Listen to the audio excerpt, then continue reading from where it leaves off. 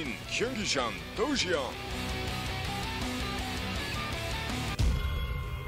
All right, so here we are, guys, on Daybreak, and in the top right-hand corner of the map, we have our blue Terran player. Had to sneak in that GLHF before the Manor Bear himself. That is Polt.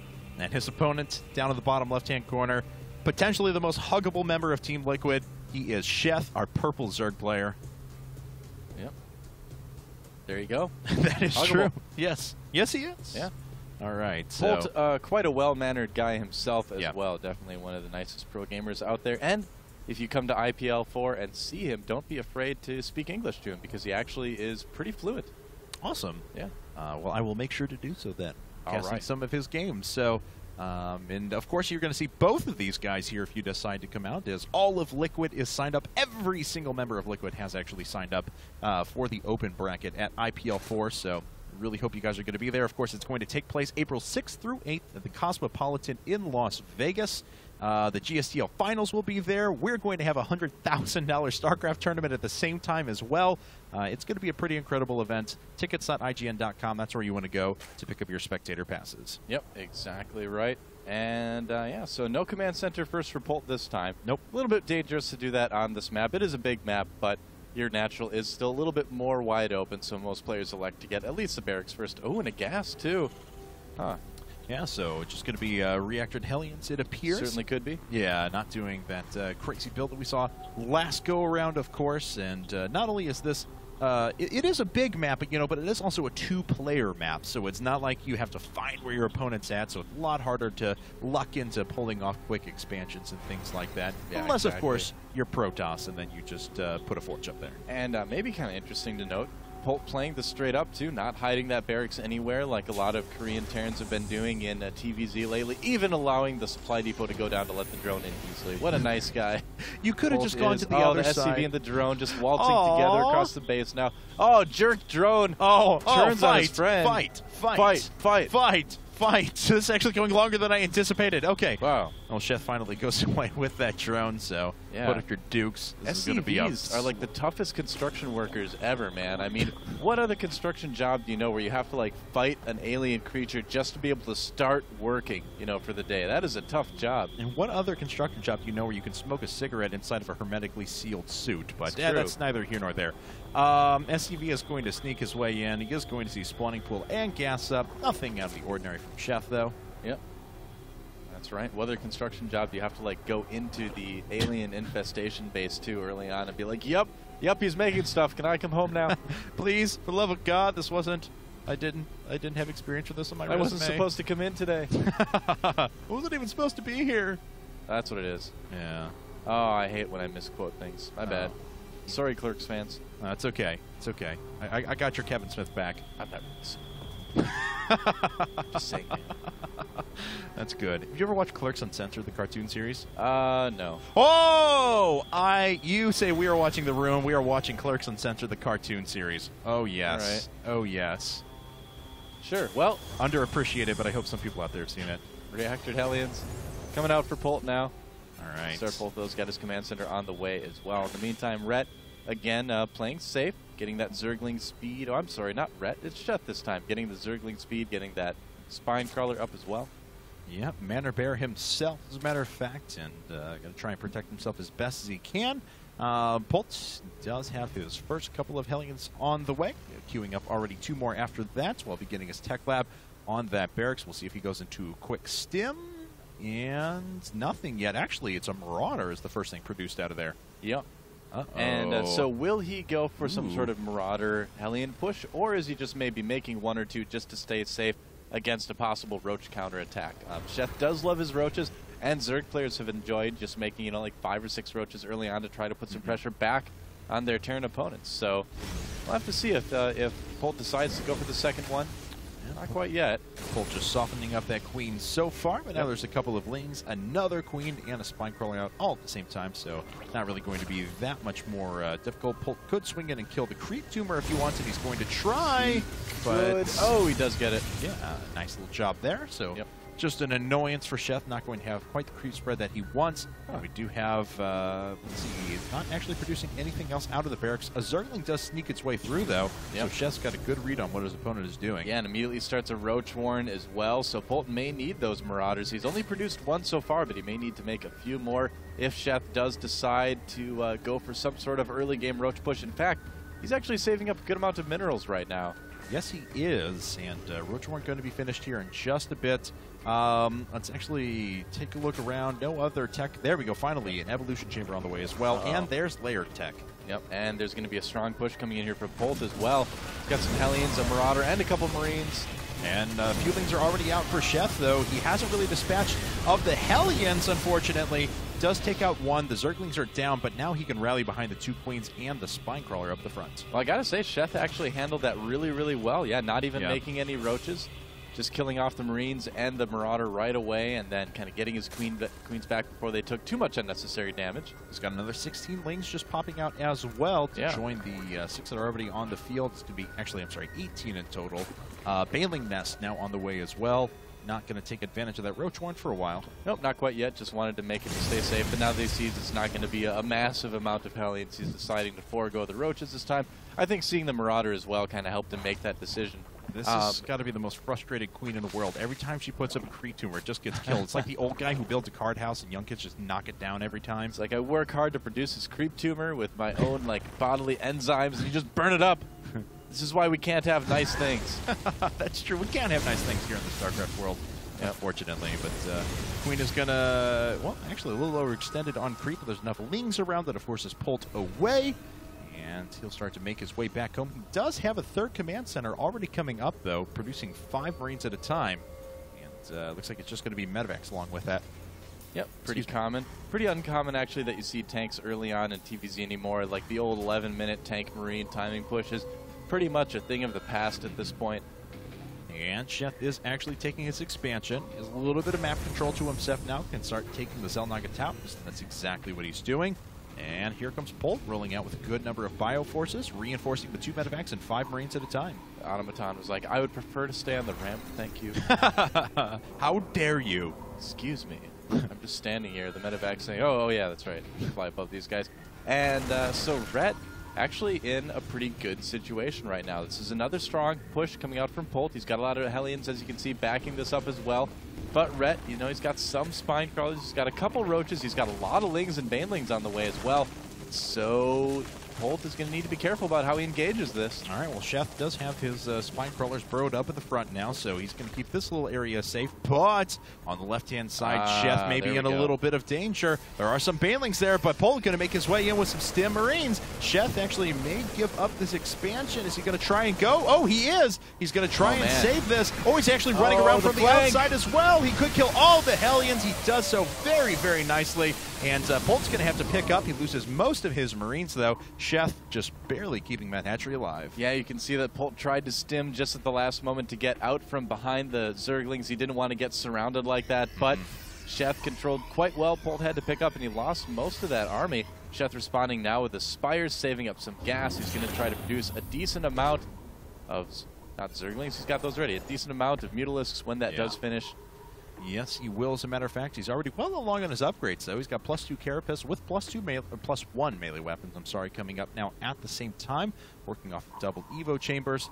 43 Lings on the ground, actually, to his opponents. 1 tank, 4 Medivacs, 34 Marines. And, Polt actually catching Sheth a little bit off guard here on the left, but Sheth was able to saturate that third nonetheless. You know, it's soon going to be a lot more than just a couple tanks for Polt. He's got that second factory close to finishing right now. Siege mode is nearly done as well. And he's going to be double producing tanks out of that. It's going to get a very, very strong army. Oh, look at that. The Manor Zerglings blocking the command center a little bit. That is true, but he does delay that for long enough to start receiving the benefit off of his third quicker than Polt, despite the fact that Polt had finished up his a little bit earlier. And look at that. It's just disruptive, you know? Polt forced to pull everything back at the moment. We do have an engagement on the left-hand side as a few Marines do get trapped. Sheth going to try and make his way out now. And no, it's not going to be enough. The firepower too great from Polt. Oh, Banelings getting chewed up as well. You know, I gotta say, the macro for Polt is always impressive to watch. I mean, he is keeping right up with Sheth there, despite doing all of these pokes and prods around the map. His multitasking has really always been one of his strong suits, and he's really showing it off at this point in the game, too. Yeah, he's kept the supply pretty high, of course. You know, I've noticed that Sheth is never very much the swarm sort of player. You know, overwhelm, high supply very quick in the game. Usually expensive units, good control, things like that. And he does have a fair number of mutas up now, but he's certainly going to need to add some more in there. We do see 6 more coming up. Yep. That's right. The more mutalisks, the merrier. That's what I always say. I think that's how the old proverb goes. I believe so, yeah. Yeah, that's the more mutas, the merrier. Yes. Pretty sure. Yeah, absolutely. +1 weapons on the way as well. Polt now does have a nice little tank army. And let's see, I mean, Polt is one of those players that was really, really good for a while, then he kind of slumped. Now he's back. Uh-oh. All right, well, win game. Oh, man. Yeah, this hatchery is actually going to go down, but Sheth is actually trying to take out the force on the right-hand side as well. Looks like he will get that, but he lost a base in the process. And Polt's going to need to pick up here.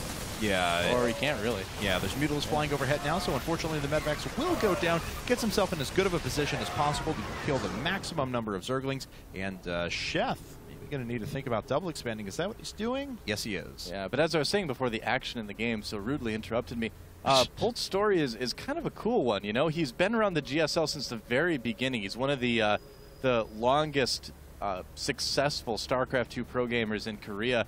And so, and like I mentioned, he was slumping for a little bit. You know, after his Super Tournament win, he went downhill a bit. Yes. But he practiced hard, he came back, and now, you know, these days he's playing better than ever. So it's just really cool to see a player like that. You know, MC is another example where he was on top of the world, kind of went down for a little bit, and now fought his way back up. Marine King Prime, even, I would throw Oh, into yeah, that, Marine King's another great example of that, for sure. Yeah, especially with his recent win at MLG Winter Arena. So let's see now. Sheth, he's flying around Polt's base, trying to be generally as annoying as possible. There's only 1 missile turret up. He does have a little sweet spot right here where he can pick off a couple of workers and that refinery possibly, but now some Marines, are cycled over. He does have pretty good control of the map, though. Polt's really not threatening with any sort of drops or anything like that. Infestation Pit is actually done with pathogen glands on the way, but Sheth has not gone to Hive Tech quite yet. Yep. I almost thought you were going to say passionate glands there for a second. I was like, that is a whole different kind of upgrade, man. Yes. You know, watching Rhett play like this, or watching Sheth play like this as well, and Rhett, and really all the Team Liquid guys, really, really makes me want to see them go back to Korea and compete in the GSL again. Oh, that'd be so cool. I think they're, I don't know, I mean, with the way they've been playing right now, I think they'd have a really good chance of getting in Code A and staying in there at least, you know, at the very least. I think there's a good possibility of that. I mean, we already saw Hero as well get back into Code S, so, or get into Code S, I should say. And it looks like a few SCVs are going to bite the dust. We also have some Burrow Bailing sitting out in the middle of the map. Oh, shit! Oh, loses 1 Mutalisk. Not sure what that sound was out of me, actually. You were like, Scrah! Whoa! Whoa! Like a little bird noise. I guess so. Is that a bird? Is that a bird? I don't know. It's more disturbing. Sound strange, you know. That's what happens when you research the passionate gland upgrade. Polt. Oh, he throws down the scan. He's going to be able to kill the Burrowed Banelings. Look at that. Yeah, Polt just so on top of everything right now. Yeah. Sheth, though, getting his Hive, not losing too many mutas, getting that +2 flyer attacks as well, so he's going to be ready to move into Broodlords fairly soon if he chooses to here. Yeah, hopefully. It'll take another 100 seconds, though, to finish up the Greater Spire. He'll also need to produce some Corruptors in the meantime, so it is a significant investment nonetheless. And already Polt is making his way out on the map. He is going to be on equal basis with his opponent here very, very soon. Oh, Sheth going to get some drones killed here in the middle. All right. And Polt has a pretty nice army to make a defensive position, cut off this 3rd and 4th. Yeah, that is indeed a scary army. And the Mutalisk's not going to last very long here. Oh, man, not the best engagement at all for Sheth. No. And that may have actually just cost him the game right there. Well, he's down in supply now. He's in very well. There's a very good chance he's going to lose a base or 2 here in the near future. All right, we'll see what he can do to recover from this. He's got a few units out now. Also, a couple of infestors could drop down some fungal growths. Missing for the large part with both of those. Oh, and every unit he just sent in to counterattack did just get destroyed. Yeah. Sheth losing a lot of drones here, too. He's not out of it just yet, but it's going to be really, really tough. Needs to break this army. Yeah. And he hasn't lost any bases yet, too. So, I mean, Polt suddenly playing a little bit passively, I gotta say. I mean, I feel like he could be pushing up a little bit more aggressively than he is right now. Certainly not classic Polt to play that to play that passively. There we go. But he is going to take out this hatchery as well. That's going to put Sheth on basically, no, I guess he is fully mining off of this base once again, so it's going to put him on 3 base mining. Yeah, and if you look, it looks like Sheth may be kind of trying to counterattack, but Polt cleaning up some units as well there. And he is going to be able to get this base, actually. Polt's going to lift that off, but it will eventually die. Going to try and get away, but not going to be the case. But he does have a couple of backup command centers ready just for that possibility. Polt, wow, nice target firing on those banelings, too. Just kind of slowly pushing ahead here, taking out yet another hatchery from Rhett. Rhett's going to be down to just his natural expansion, which is almost nearly mined out. Yeah. And so this is going to be the point in time where Rhett needs to crush this army, or he needs to GG one of the two. Oh, and it looks like Sheth does clean up quite a few units there, but I don't know if that alone is going to be enough because he hasn't touched this defensive position. Polt can continue advancing on Sheth's forces right now, and I don't know, man. Sheth, that's all the mining he's doing right now. Well, Sheth used so many banelings for each Marine. That was a very inefficient trade for him, unfortunately. And Polt is just very well defended at home. I mean, he can just kind of challenge Sheth to a base race now, and I think Polt would win that. All right, so well, he is going to kill a few SEVs here, so a decent little win, but not really all that much more going to be done. Oh, moves into the range of the Thor, kills a few units, yes, but takes some serious damage on those Mutalisks. Yep. And Polt, he is just going to try and bring it home now. There's one fungal growth, a few units moving in as well, but the banelings are all dead, basically. There's a couple left, but that's about all. Our first Broodlords are popping up, but it looks like Polt is going to have plenty to deal with Sheth's forces. Yeah, if Sheth can fungal those Marines to death and take away all the good anti-air that Polt has, the Broodlords could theoretically push him back, but still he's just got no mining going on right now. His resources are almost out completely. Sheth on the ropes right now. Yes, he is. Oh, and man, all the Broodlords dying before they finish. And he's going to try and do some sort of a flank, it looks like, from the back as well, but I don't know if that's going to be able to get there close enough. 85 supply to 190. It looks like Polt is going to even things up at 3 games apiece. Here come the last of Sheth's forces, and the banelings are dealt with very quickly. There's not enough left to deal. Or the Mutalisks are not enough to deal with the Marines, and that is going to be all she wrote. Yeah, that is it. Expect the GG. There's a GG from Sheth, and TSL.Polt evening things up. Rhett, Sheth both looked like they were playing pretty well, but in the end, it looks like Polt coming back